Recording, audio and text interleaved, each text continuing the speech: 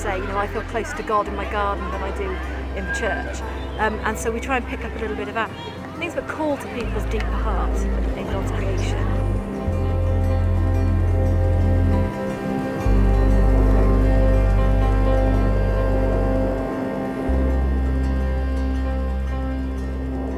I don't really like proper church, I find it quite boring. I'm sure many other children agree, and this is a lot more fun and child inclusive.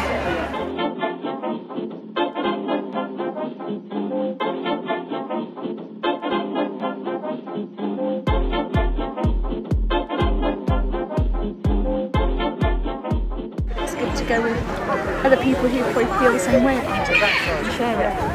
I can see the amazing hands of the Creator, which is really nice. Being outside in green spaces helps me to connect with God, and I think it's the same for a lot of people who we don't find in our church buildings week by week.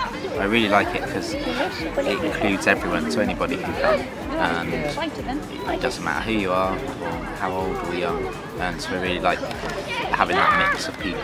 Worshipping and praying together, and just taking in our surroundings and taking things slowly, taking the time to look up.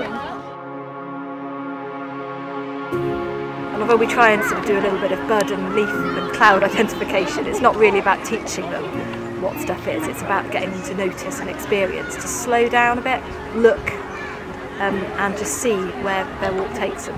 Loving God, all that you made is good, and so may springtime exuberance lift our spirits, that we may dance and sing, free of the constraints that diminish our... So if we're doing this thing, which is outdoors and explicitly within Christian spirituality, then that's going to help a lot of people to connect that wouldn't do in a normal church setting.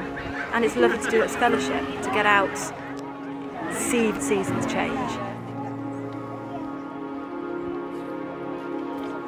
Be in touch with what's happening in the ground beneath our feet. It's quite a special thing to do.